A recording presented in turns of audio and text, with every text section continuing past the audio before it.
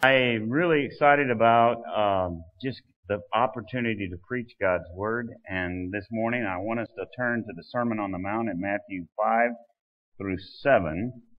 And it is clearly the great jewel of all the teachings of Christ. Would you agree with that? It is amazing. Some even go so far as to say it's the key to the whole Bible. Because it's almost as though Christ opens the summation of all the Old Testament and then ties it to the New Testament moving forward. So it's just an incredible sermon. But there's not any question at all that the sermon itself emphasizes the call to holy lives, or the idea of living righteously.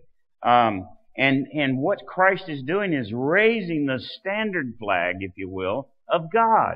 Now think about that. Christ, see, the people had been hearing from the religious leaders about God. And Jesus Christ now takes those same people and begins to address them, and He takes the whole idea of what God's desire is and raises the flag, raises the bar, if you will, to a whole different standard. And you got to ask yourself, why would we need this standard to be raised? And it's because the religious leaders had begun to put they had attached man's rules, man's ways, and it had become something that was sub-God standard that they were requiring the people to follow. And so what we see, and this is what I've titled this, is His Standard, Our Call. And the whole Sermon on the Mount is related to this. But certainly in the very first 12 or so verses, maybe 14, it is incredible to see how Jesus starts it off, the sermon. And but let's take a look at the very first verse 1 and 2. It says, seeing the crowds, seeing the crowds, He went on the mountain, and when He sat down, His disciples came to Him, and He opened His mouth and taught them, saying. Now here, this is certainly more of just than the 12 disciples. It's more than just the 12 disciples. Here it's talking about people that were following Him and the crowds that were following Him. And they all kind of gathered around as He got up on the mountain a little ways, and He began to teach so His voice would carry and all could hear it. And He begins to do that. But I want you to notice what it says here. It says Jesus had seen the people. Sees the people. Seeing the crowds. Notice that statement, because it's really an important thing. Because it's a perception that Jesus sees. It's way more than just I visually see you. He perceived what their need was all about. He perceived the spiritual condition, and He wants to now sit and clear up all the spiritual confusion and all of the things that have been seeded into their hearts. And He wants to start clearing that up with truth. Truth from on high. Truth from the heavenly. Truth from God the Father Himself. And I believe He just had such a compassionate heart. Throughout the Word of God, Jesus had a compassion for the people. Because they're God's people. And He has this compassion, He has this love, and He has this... It was the leadership of those people that He had so much struggle with. Meaning, struggle in a sense that He would call them out. And say, you guys are nothing more than a group of whitewashed tombs. That's about as strong as you can get. But here toward the people, He has compassion on their spiritual need, and He wants to get the truth into their minds and into their heart. And I believe with all my heart, this is an example exactly how we should live our lives. We must see people in light of their spiritual need with compassion. This is the call. This is a standard. We follow the example of Christ. Christ looked. He looked at the crowd. He realized their spiritual condition and where they were. And He steps right up on the mountain a little ways. And they're gathering in. He begins to see exactly what to preach and teach. And He does it clearly. It is not ambiguous. It is not difficult. It is straight up. Here it is. Bam. Truth after truth after truth after truth after truth. No sugarcoating. No, gotta pour molasses on it. It's not like a waffle that you gotta add all sorts of sugar and honey and molasses and jelly and everything else in order to get the thing down. Hey, Jesus says, here is the truth. Where are the voices today that stand and say, here is the truth? It seems as though we got to spin it all into something positive. I'm all about positive. Jesus was all about positive. I am excited to know that I'm going to rule and reign with Him forever and ever and ever. That's a very positive statement. But I'm also, God is angry at sin every day. Where are the voices that will take the Word of God and just speak it clearly and truthfully? Where are they? The voices of fire that will literally let what the people need to hear come forward. Well, Jesus didn't shrink from that at all. And I think that we got to quit worrying so much about what can we get and look more at the spiritual needs of people and start addressing it with great compassion for them. Why? Because some of them may be dying and going to hell. We don't even talk about that anymore hardly in churches. You know, the idea that we see lost people go by every day and never ever say anything, that is on us. What's wrong with us? We have eternal life through Jesus Christ our Lord and Savior, and some are dying and going to hell. Why won't we open our mouths with compassion and say, Christ is the answer in some way?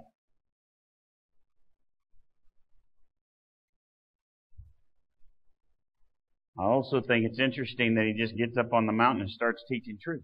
Now get this. No smoke, no mirrors, no any kind of, we got to have some real gotcha, bring you in with food and all that stuff. I mean, none of that stuff was used. He just went up on the mountain and started preaching truth. No light shows. He just uses the instruction and exhortation approach. It's certainly not just trying to give information. He's trying to use what I believe is godly truth with an exhortation for you to live it. In other words, here's the standard. This is a call for you to action. So if this Sermon on the Mount is the standard, and it also is the call for our action, it means it demands life change. You with me? Can someone say amen?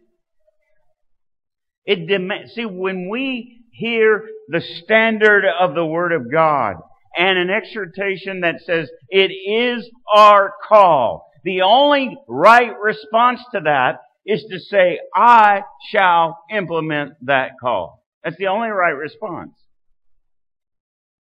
It has to be that. And this whole Sermon on the Mount points to how we're to live our lives. So the Beatitudes are the foundation, and many writers say the Beatitudes are the foundation for the rest. In other words, it's the launching pad for everything else in the Sermon on the Mount.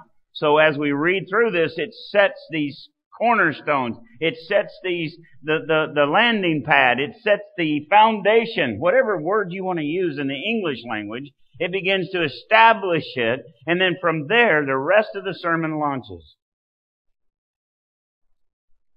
He raises that standard flag of God for us to live by, and the only question is, will we do it? That's the only question left, is will we do it? Will we receive it as our call of the church of the living God, and will we do it? Amen. So let's begin with the very first one. Blessed are the poor in spirit. The Bible says in Matthew 5:3, blessed are the poor in spirit, for theirs is the kingdom of heaven. Now I'm going to start with a few words that need to be defined and just kind of talk about them just a touch, just to give you a little bit of a feel. And in some versions you'll see happy are the poor in spirit. And of course we know that blessed means happy. Now it's not like happy in a sense that you buy a Happy Meal at McDonald's. That's not the happy we're talking about. It's not like happy because you won $47 on the lottery ticket. It's not that kind of happy.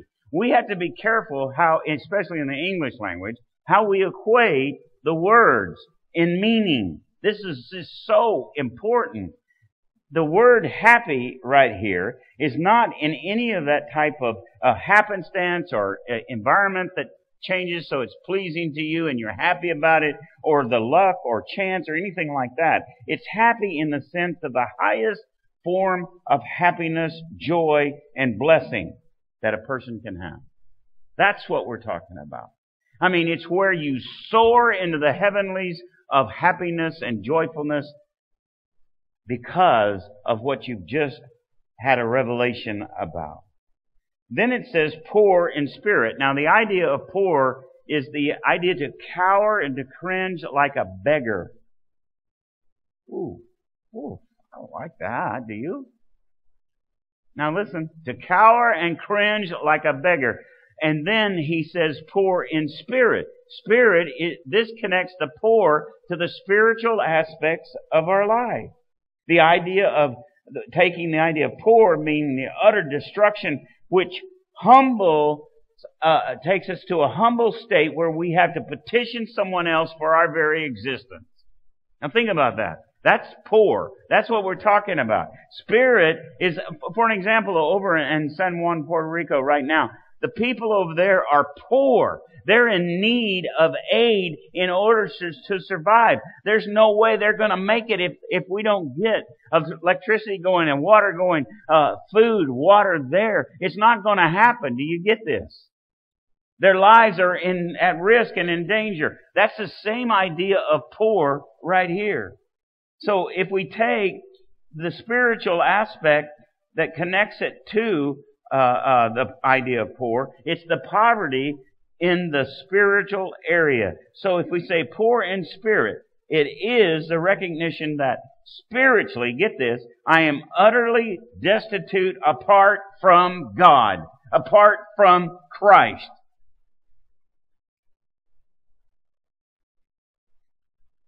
I have nothing. I am nothing, can do nothing, and have need of all things through Christ. It is the complete absence of pride, self-assurance, and self-reliance completely. It's non-existent because I have no pride. I have no self-existence. I must totally, 100% depend on my God to survive.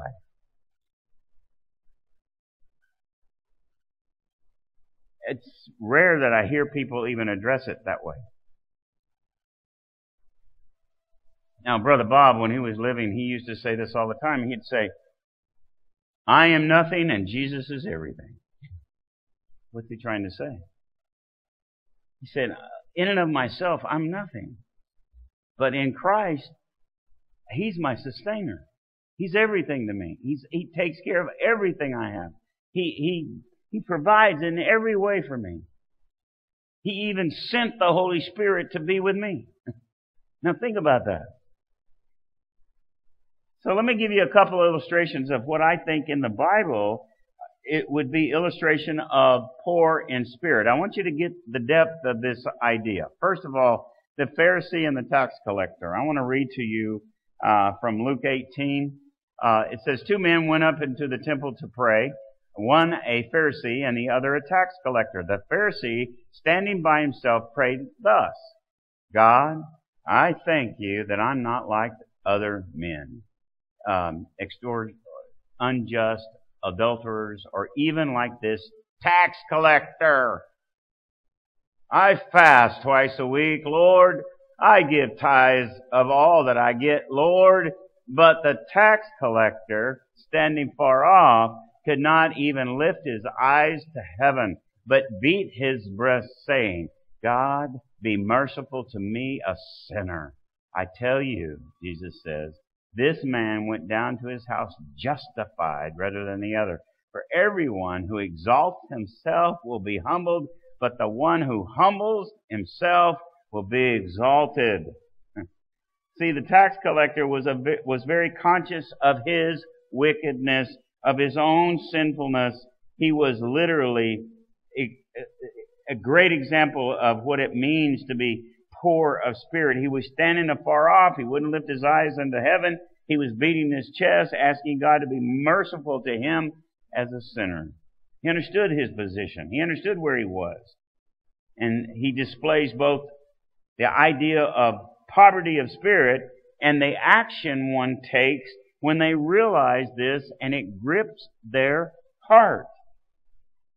And you say, well, but I've been saved by Jesus. And no. Hold up. We're talking about something Christ is teaching, a very specific moment here, and it's a truth from the living God. And we have to realize that without Christ, we have nothing. We are nothing. We can be nothing. See, the Pharisee was complete opposite. He was so proud of spirit. He says, he wasn't poor of spirit at all. He said, I thank you that I'm not like other sinners, especially like that tax collector over there. Man, the pride just drips off of that statement, doesn't it? See, this Pharisee will never know the idea of blessed, happy. Blessed are they. See? He won't experience that part. He won't understand it at all. Now, let me give you a couple other examples I won't spend the same amount of time on. But other examples. For an example, Isaiah was poor in spirit after now. He's the high priest going into the Holy of Holies. He walks into the Holy of Holies and he says, I saw the Lord. Says, whoa, but when he saw the Lord, you know what else he said right behind that? He says, woe is me, for I am lost, for I am a man of unclean lips, and I dwell in the midst of a people of unclean lips, for my eyes have seen the King, the Lord of hosts. You see, when we recognize, as we see God, as we realize what God has done for us, it should remind us of where we were. And we say, even today, I am sinful. Even today, I have done things and said things and thought things that should not be if I am walking in His way totally. So therefore, he says, woe is me, I'm undone. Now this is Isaiah. He's already sacrificed. He's gone through all of the cleansing of who he is before he goes into the Holy of Holies. He still says, woe is me, I'm undone. Another example would be Job. He's in the middle of a confession and repentance, and he says, now this is after he's gone through everything. We're in the last chapter of Job. Now get this. He says, I had heard of you by the hearing of the ear, but now my eyes see you. Therefore, listen, I despise myself and repent in dust and ashes. Now this is a man that was considered to be righteous among men, that sacrificed and lived for God and trusted God. Gideon, another man, he was called to be the deliverer of Israel. And he said to him, please, Lord, how can I save Israel? Now listen, behold, my clan is the weakest in the Manzarah, and I'm the least in my father's house. Listen to what he's saying. He's saying, I'm just not, I know who I am, and I'm not able, capable, nor do I have what it takes to be a deliverer.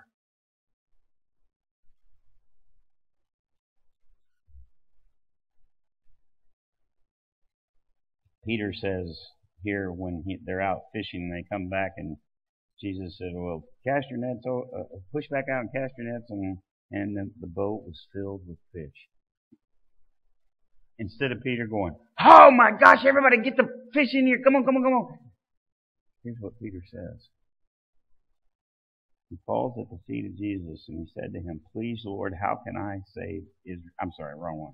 And when Simon Peter saw it, he fell down at Jesus' knees, saying, "Depart from me, for I am a sinful man, O Lord." See, who are we to think so highly of ourselves when the examples we find in the Word of God, when the revelation of God comes to our hearts? Who are we to be able to say, I'm good, Lord, I'm so much better than everybody else? How arrogant. See, it is only through our Lord Jesus Christ that I am blessed. I am happy beyond happy. I am in the heavenlies. I soar there because of Him, not anything because of me. So the question that remains here is, how do I become poor in spirit? We don't run around beating ourselves up. I don't think that's the idea. But if being poor in spirit is a good thing, makes me blessed, then I should desire that, right? Amen? If it makes me blessed of God, shouldn't I desire to be poor in spirit? We need to know how to see this standard that Jesus is raising up, how to live it out in our lives. And you will never become poor in spirit by looking at others and saying, I'm just going to do what they're doing. That's not the idea. You can't take on an example of somebody else and say, that's what I'm going to just do. I'm just going to do that. Because poor in spirit is a heart issue. It's something within. Now, let me try to take you to where I want to go with that. First of all, by comparing yourself to others, I just want to say this. Not that we dare to classify or compare ourselves with some of those who are commending themselves, but when they measure themselves by one another and compare themselves without understanding. Don't do it. Just because somebody else is poor in spirit by their action, that you see the action, that doesn't mean that's the exact same action as what it's going to take for you. But let me tell you how you go after poor in spirit. It's simple. It's very simple. And it happens in every one of the examples I gave you just a minute ago. It happens in every one. Now listen. Focus on the revelation of the Lord. Because at any true revelation of the Lord, that's a blessing. Come on. Is that a blessing? And it should motivate us to poor in spirit, saying, woe is me, oh God, because the overwhelming, amazing revelation that I hadn't thought of, I didn't come up with, it was spiritual in nature that came to me because our God is compassionate toward us. I didn't deserve it. I want to, you just go, Lord, I want the revelation of God. Bam, there it is. We should fall to our knees and say, oh God, how you chose to give me that I know not of. I am not worthy. I'm not this. I'm not this. But praise be to your name that you would choose me to reveal yourself to me. See, that's poor of spirit. It's saying I recognize. Revelation is I recognize something I could not have recognized. Do you realize that? Revelation is all spiritual. Has nothing to do with yourself. Has nothing to do with what you look like. Has nothing to do with how great you are. It is God's choice to reveal to you. Isaiah saw the Lord. He said, woe is me, I'm undone. God came to Gideon and said, you're the chosen one. Whoa, I don't even know how to do all this. God showed up in a fiery bush to Moses. Moses said, I can't do that. Realize poor in spirit recognizes who I am versus the revelation of God that is standing before me. And I guarantee you, if we are in tune with who He is and in tune with the sinfulness of who we are, we will fall on our face saying, oh God, forgive me. Help me to be what you're showing me. We won't be arrogant and say, no problem, God, I got this. Don't worry about it. You go on and go fishing or something. I got it. No. You don't got nothing unless He gives it. You don't got nothing unless He gives it. Blessed are the poor in spirit. See, when we get under the infinite brightness of His revelation, you're going to cry out to Him being poor in spirit. Because the brightness of His revelation, every imperfection that we have will be revealed. You realize that? That's what Isaiah is saying. Isaiah is saying he'd gone through all the forgiveness and all the things that he had to do, the sacrifices, the cleansing of his hands and his feet, in order to even go into the Holy of Holies. Then he saw the Lord, which is exactly what he wanted to do. And then he falls in his face and he says, "Woe is me, I'm undone." Why? Because he realizes the ritual is not what God is after. He's after the heart. And if the heart is tainted in any way, he could die.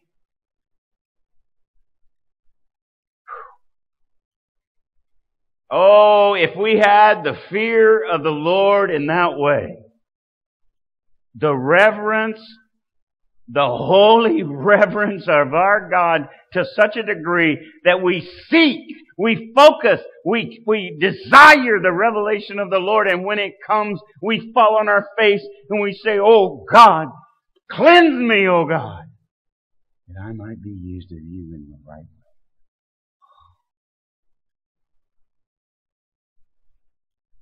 You know, do you get up in the morning and say, "God, show me a divine revelation"? You know, I love His name. It's the self-existent, pre-existent God who seeks to reveal Himself, Jehovah. God's not afraid of the prayer. "Lord, reveal yourself to me today." He's not afraid of that prayer. He desires that prayer. We're the one that falls short in desiring the revelation of God. Because we are totally arrogant. We are prideful. We think we have arrived. No one would say it in this room today. But we go on about our business like revelation is unimportant to us. Yet it should be sought every day. "Lord, bring the burning bush to me." "Lord, I want to see you today. Use me as a deliverer. Lord, inspire revival around the world through me. Let me see that revelation."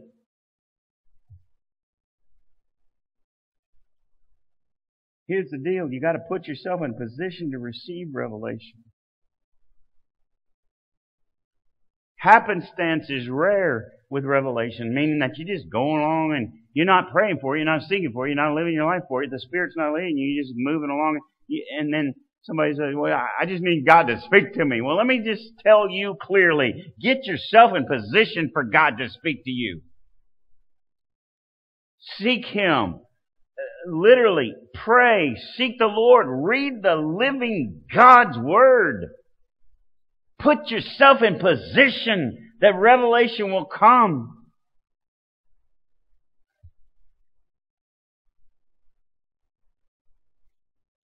Be in church every week, unless you're on vacation. I mean, meaning I can't be here when I'm on vacation, but my point is be in Him. You are positioning yourself for the revelation of the Most High God. Do you realize the staggering thought of that? The one that spoke the universe into being, the world into being, the sun, the stars, hung them all. He desires to reveal Himself to you. Revelation from God Almighty. Let me tell you something. It will make you happy.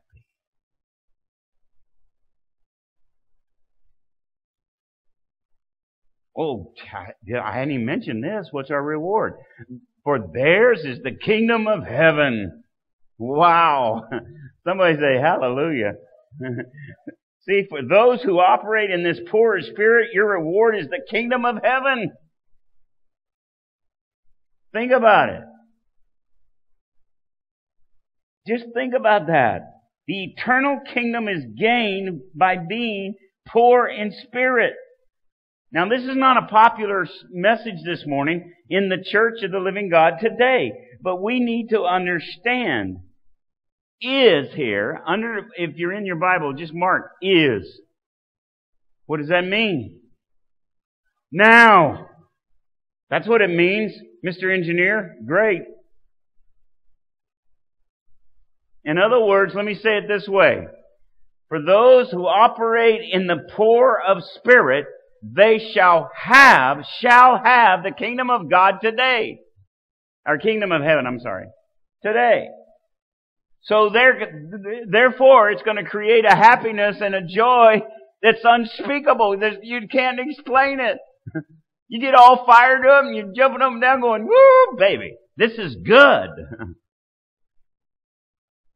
Or you do whatever you do when you get excited and full of joy, you know.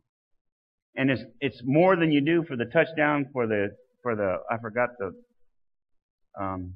name of our team. What is it? Is anybody watching football anymore? I didn't really forget. I just wanted. Okay, now is, and this is a present tense, so that means that we're talking in terms of blessed are the poor in spirit, for theirs is the kingdom of heaven. That's a reward that is instant. Right now, bam! Isn't that awesome?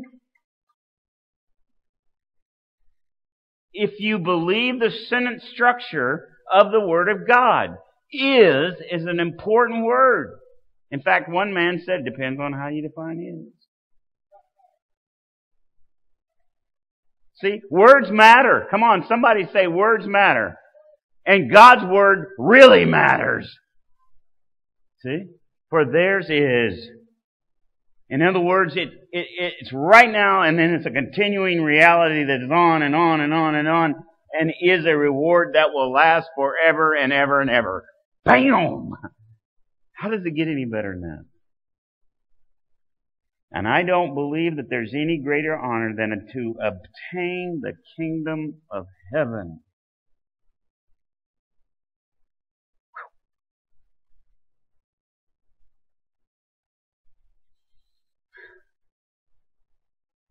The only question is, where are you? Are you getting up every day focused on His daily revelation? I struggle with making that first and foremost because I have a lot of things I have to schedule and do and be involved with and calm people down from and do this and do that. I mean, it's insane how busy some of my days can be. And yet, God is desiring me to be focused on His daily revelation in my life. That's the call. That's the standard. Do your actions reveal a poor in spirit person? In conversations with other people, are you expressing your total 100% dependence on God, on Christ?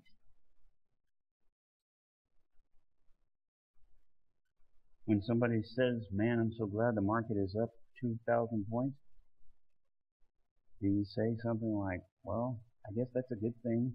The best thing is that I'm going to be up with Christ forever. Bam. Bam. There is no coming down. And there's no market collapse with Jesus. It's a whole mindset difference. Listen, seek to become poor in spirit. Put yourself in position for His revelation, for your reward is the kingdom of heaven. This is a message from Jesus. Early in the ministry, he saw the people literally seeing the crowds. The very first statement out of His mouth was not, I hope I don't offend anybody. I'm going to try to keep everything positive. See, what does he say? The very first standard that comes out of his mouth is, blessed are the poor in spirit, for theirs is the kingdom of heaven. Now think about that. The very first statement.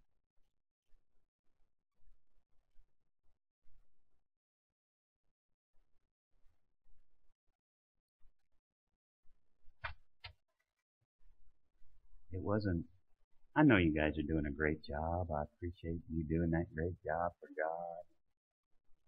The leadership's a little bit weird, but you guys are good. No problem. Right? So that's the way some people spin it. Here's the truth. We are sinful and weak and fall to the same temptations over and over and over again. And without Christ, we have nothing.